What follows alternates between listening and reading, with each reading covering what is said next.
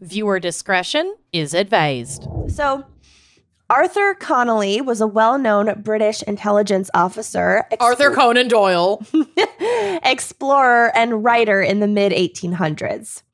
He was captain of the 6th Bengal Light Cavalry, working in service of the British East India Company. Not great.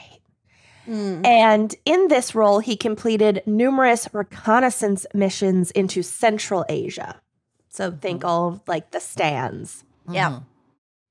All the stands. All the stands. He often traveled in disguise using the name Khan Ali, which was like a play on words that sounded like his name Connolly. Connolly. Yeah. Yeah, he thought he was really clever. I mean, I would have been very proud of coming up with that too. But I mean, that's what a lot of English to Chinese translations. right. Like Zach's Chinese name was Kongzi Li, which was like supposed to be like his last name, Cohen, and Zachary. Anyway, so although it would later be popularized in the Richard Kipling novel Kim, Connolly was actually the person who coined the phrase "the Great Game," which described like the competing efforts, of the Russian and British empires trying to gain control over Central Asia, which like still exists today, and like the U.S. versus Russia, like trying to gain control over Afghanistan, kind of. Anyway, it's fine. Oh, great. Got it. So most people would say that this game began in 1837 when Queen Victoria took the throne and Britain began establishing more of a colonial presence in India. So like Brits were already in India for decades, if maybe even a century, but like they started to try to really take over more control and like wrest power away from local leaders. So Connolly himself played a major role in the Great Game by helping to overthrow an Afghan monarch and install a king who had agreed to align his country's policies with Britain's interests. Okay. After this success, Connolly became a go-to man for missions to spread Britain's influence around the world. One such mission was actually something of a rescue mission, and we will get to how horribly it turned out. Oh, God. He was sent to attempt to free a British diplomat named Charles Stoddart, who was being held against his will in Bukhara, which was an ancient city that is now part of present-day Uzbekistan. And there are photos on the drive of Bukhara. Very cool-looking place that I had absolutely never heard of. So Stoddart, the one that Connolly is trying to rescue, had been sent to Bukhara 3 years earlier to gain an audience with the emir. The emir's name was Nasrullah Khan, and he was trying to deliver a letter of reassurance that Britain had no intention of invading Bukhara. Famous last words. Even though they had literally just invaded Afghanistan, which is neighboring, and like we're taking over. But you're fine. Yeah. Right. We're not coming over there. You're good. Why And would you Stoddart, worry at all? just like everybody chill. Yeah. And just because we took over the country next to yours doesn't mean that you're at any Right. risk. So like probably you should drop your defenses. Yeah. Like give everybody the day off. It's fine. Relax. Just relax. Don't be so hysterical. God. He also was sent to try to attempt the emir to free several Russian prisoners that he was already holding. So we've got one guy going to try to get prisoners freed, and then he becomes a prisoner, and then another guy going to set that guy free. So the second part of this mission might sound like confusing because Britain was fighting for control and power against the Russians, and then this British guy is sent to free Russian prisoners. But actually, strategically, there was a purpose. So he was trying to free the Russian prisoners so that Russia wouldn't have a pretext to invade Bukhara and then Russia would lay off and then Britain would have more influence in Bukhara long term. Okay. Does that make Oh. sense? Yes. Okay. It doesn't really matter. What matters is the guy that was sent, Stoddart, the first guy sent, was not the right man for this job. Oh, dear. So the mission required a delicate touch. Okay. And as one of Stoddart's acquaintances would later remark, quote, to attack or defend a fortress, no better man than Stoddart can be found. But Yes. I'm just trying to be as This voice. blustery as I possibly can be. I hate it. But for a diplomatic mission requiring coolness and self-command, a man less adapted to the purpose could not readily have been met with. Wow. So basically, he was a fucking hothead, and they sent him on a diplomatic mission to a foreign country with an all-powerful despot leader who could give two fucks about this guy. right. Got it. It didn't go great. So, upon his arrival to Bukhara in December of 1838, Stoddart he immediately committed several diplomatic faux pas. To begin with, he rode through the main square of the walled city in front of the emir's castle on horseback rather than walking, which was strictly forbidden because nobody else is supposed to be on horseback within the city other than the emir. Okay. And like, if he had just had like a local guide, they could have told him this. Right. Like, if he had just done the bare minimum of diplomatic research. due diligence. He's Yeah. a guy. Furthermore, when the emir himself rode out on horseback, the rules of the emirate, had he been aware of them, would have made clear that he was supposed to immediately dismount his own horse. Because again, only the emir can be on horseback Right. in front of other people. But instead, Stoddart remained in his saddle and saluted the emir, which was the custom in Britain. So he just was like assuming that his culture was Right. Gonna carry the over and- monoculture and the right way to do things in this other guy's fucking land. Finally, Stoddart arrived with no gift for the leader, which was also a deep insult. And like the basics of diplomacy. Right. Bring right. a gift. It's the basics of You- like bring attending it- a house party. Yeah. Right. Even I know this. You bring a wink wine. Yep. Just grab It's some extra not that wine hard. out of the cupboard. Always have extra wine on hand. Try wing.com/gals. But do it. So, according to a written account of this initial meeting, the emir, quote, looked at Stoddart fixedly for some time and then passed on without saying a word. Just like a withering gaze, and then walked away. I love a withering gaze. Yikes. And things did not get better from there. You don't say. So when Stoddart finally did gain an audience with Nasrullah and handed him a letter of introduction and a statement of the purpose of his visit, the emir immediately took note of the fact that this letter had not been signed by Queen Victoria herself and was again deeply insulted because he's like, I'm the fucking king of the world, basically. Right. And kings, interact with fellow people at their level. So I should be getting a letter from your queen, not from you random ass fucking lowly diplomat guy. I'd be pissed too. Right? Yeah. It's like when you show up and they're like, "Oh no, I'm so and so's assistant." Right. But right. I will share the message. I will take Yeah, I'll detailed forward notes. that email on your behalf. Right. So by all accounts, Stoddart was just massively underprepared for this mission / not prepared at all and like deeply naive about the danger that he was walking into. He thought he would just stroll in there because he was British and like Right. get all these people freed. The confidence of a mediocre white man. Always.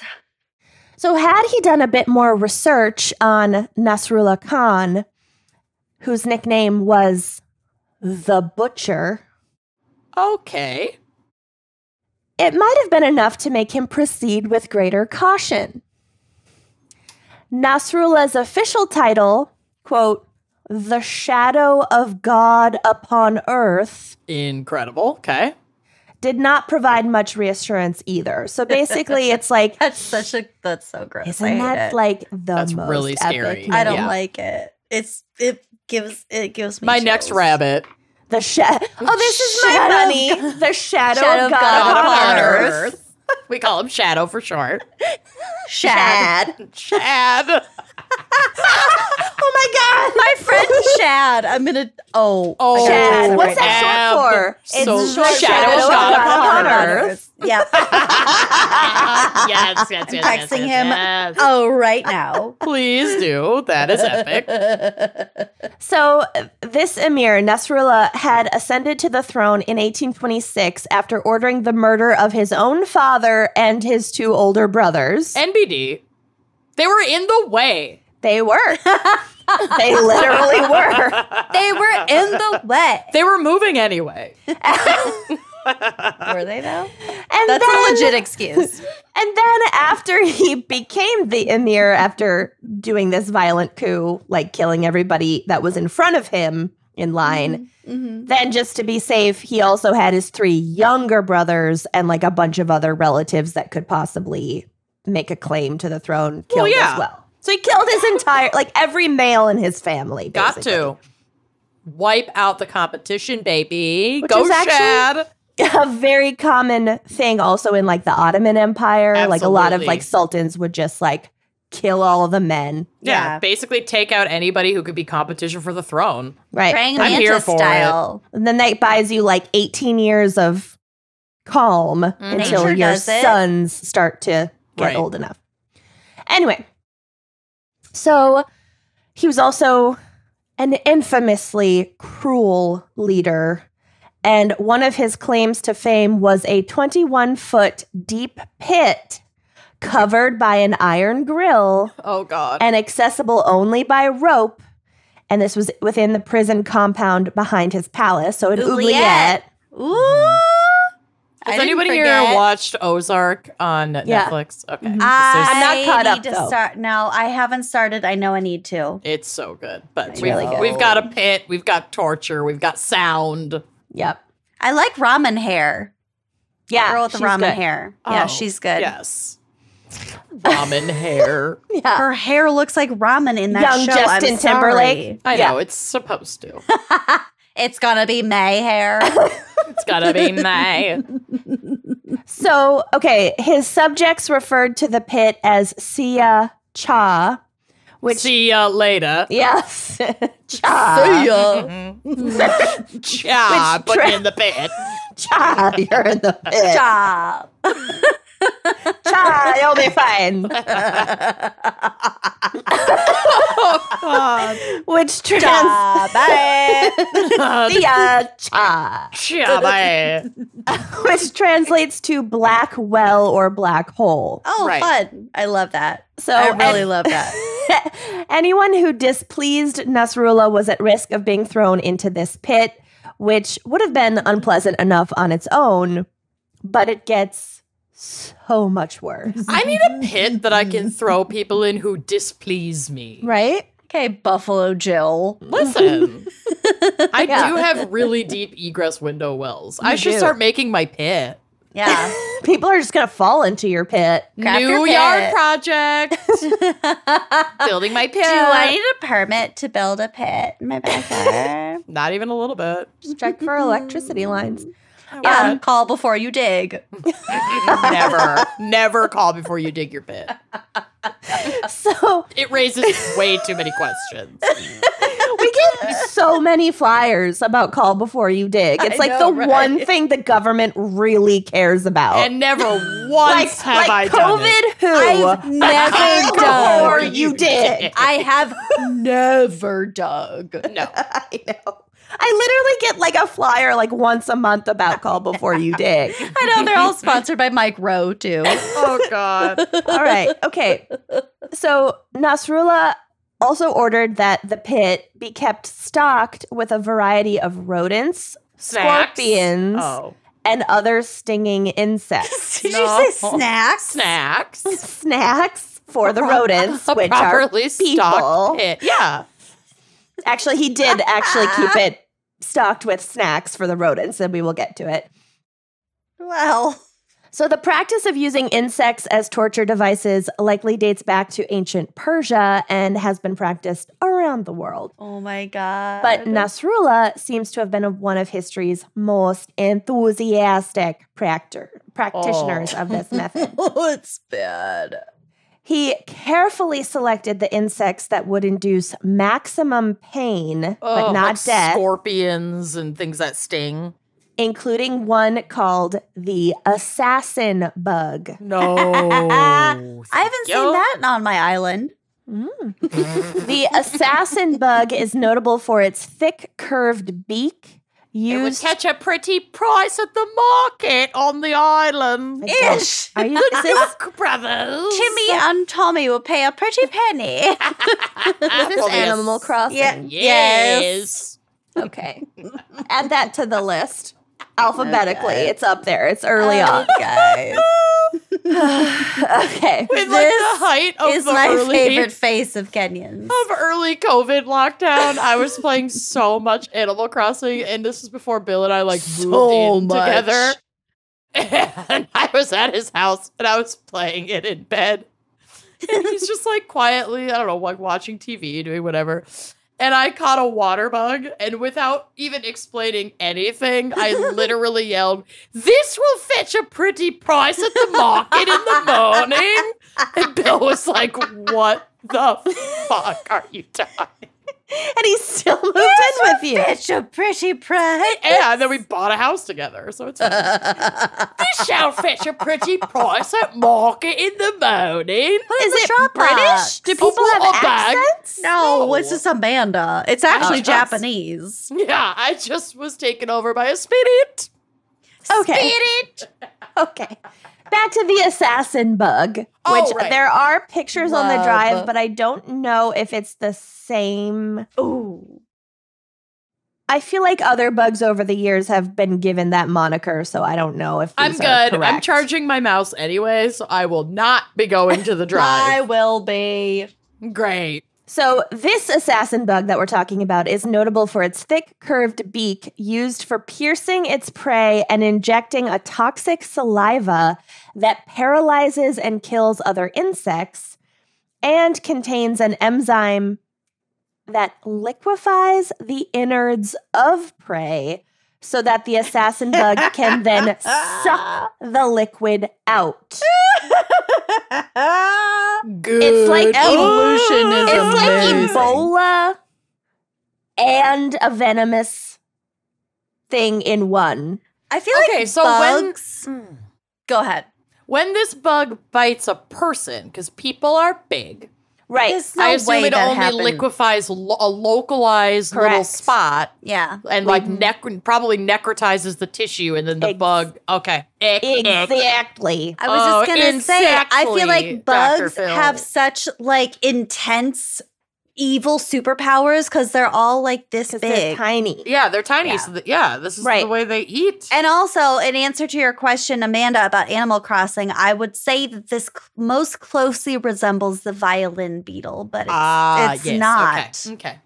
because Okay. it doesn't have the long, you know. Okay.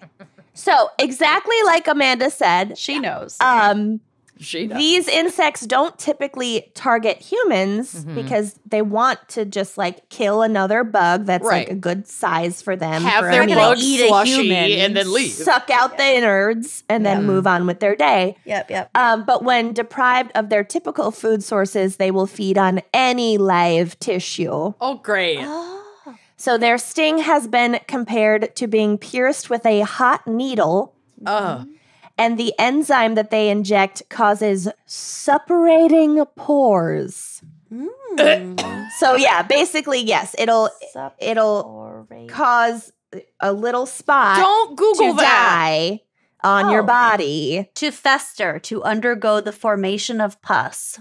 Yeah, and pus and liquefy, and then it'll suck out from that spot. And then when it's hungry again, it'll just find a new spot. God, nature is amazing. Nope. Yep. So Nasrullah made sure that the pit's inhabitants were well fed on chunks of raw meat, snacks, Oh, God. when there was no human prisoner for them to feast on. Ooh, But- expand their tummies. Get them nice and hungry. Get them used to like chunks of meat Yeah. instead of other bugs. Yeah. This And- is insane. Yeah, and don't worry, there was usually a prisoner for them to feast on because he was very easily displeased. I mean, same. Yeah. And so this became the naive Stoddart's fate for Yeah. offending the emir. For riding a This horse is his new apartment. instead of walking. You fucking Yeah. idiot. You fucking idiot. It could have been so easy. If you had just Googled it Yeah. before you arrived. Talk to anyone. Any person. Oh, no. So before Connolly was sent to free Stoddart, Stoddart spent 3 years as Nasrullah's prisoner, In the pit? cycling through phases of being in the leader's favor and treated comparatively well and like a guest. Not an honored guest, but a guest. And then doing something to cause offense. And then he'd get thrown back in the bug pit, which is honestly worse than being in the bug pit consistently. Right, yeah. For Getting years. that little bit of Well, they get recovery. hungry. Mm-hmm. Well, yeah, but then you're always afraid that you're going to be Right. thrown back in the pit.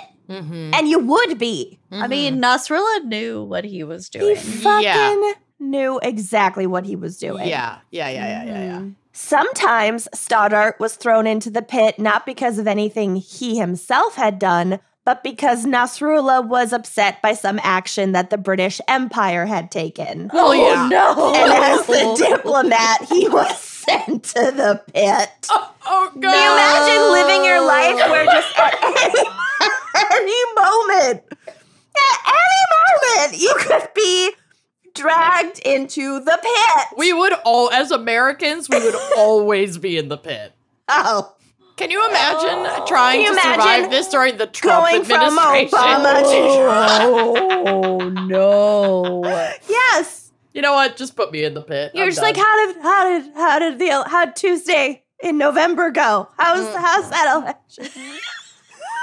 Did everybody vote? Did the millennials vote? Did Gen Z vote? Did they? Only 40% Did they? of the population voted. Okay. I'm getting most of my suppurating sores from last time have healed up. I'm ready to go back in the pit. Yeah. So the British Shad liked my suggestion, by the way, Of of course. Shad being short for in the shadow of God upon Right. earth. Right. So the British did kind of the bare minimum to try to get Stoddart out during these 3 years. So they sent several letters attempting to get his release, but because none of them were signed by the Queen, the Emir ignored them all. Mm-hmm. The Ant Queen? No, the Queen of England. The Queen, What Queen if- Victoria. What if it had to be signed by like the Bug Queen? She's like, my people aren't done with you yet. So Stoddart himself was occasionally allowed to write letters, and in one sent to Connolly shortly before his arrival, he wrote, "The favor of the Emir is increased in these days towards me. I believe you will be treated well here," which is like totally a hostage letter. I am being treated very well. Come here. You'll love it. So Stoddart, according to one source, quote, had an incomprehensible lack of political judgment, Yeah, you don't say. but he can't be faulted for a shortage of optimism. I End mean, quote. That's kind of a burn, though. uh-huh. Yeah, That's the point. exactly what it is. It's a very British insult. Yeah, it is. So at first, he assumed he might be right. So upon Connolly's arrival, both men were treated fairly well. Connolly had done the bare minimum of research and didn't immediately offend the emir. But unfortunately for them, Britain soon suffered a catastrophic strategic loss in Afghanistan, and the king that Connolly had helped install there was overthrown. And so Nasrullah surmised from this that Britain was no longer a military threat to him, because he was like, well, they just lost next door, so how powerful can they be? Fuck them. And so he had even less of a reason to treat the diplomats well, and also he had suffered zero consequences from throwing this guy in the bug pit for 3 years. Yeah. Why would I change? Whatever. Bug pit. This is working out really well. No notes. So in addition, tensions began heightening between Bukhara and its neighbors, and Nasrullah blamed Connolly, who had been traveling in the area and had visited some of his enemies before showing up. Mm-hmm. And he was like, well, you instigated these conflicts, which is probably not true, but whatever. He was kind of the scapegoat. And so the final straw for Nasrullah came when he learned that a recent letter he had sent to Queen Victoria had instead been answered by the Governor General of India. And he was like, I am fucking over you guys. Yeah. I am the emir. I wrote a letter to the fucking queen. The she queen's didn't gotta even write me get back. it. Yeah. She left me on red. So, enraged at the British Empire, Nasrullah turned his ire on the two diplomats.